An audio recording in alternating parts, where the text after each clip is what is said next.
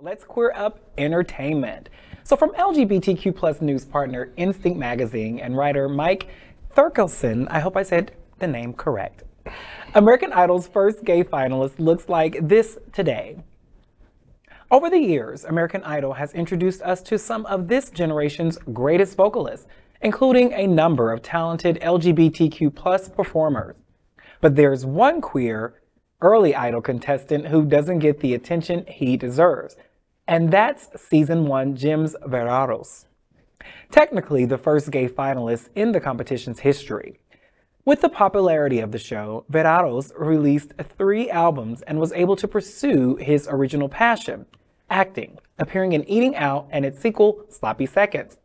Verraros is now happily married, having tied the knot with husband Sean Michael Buck back in November 2021. Read more at instinctmagazine.com.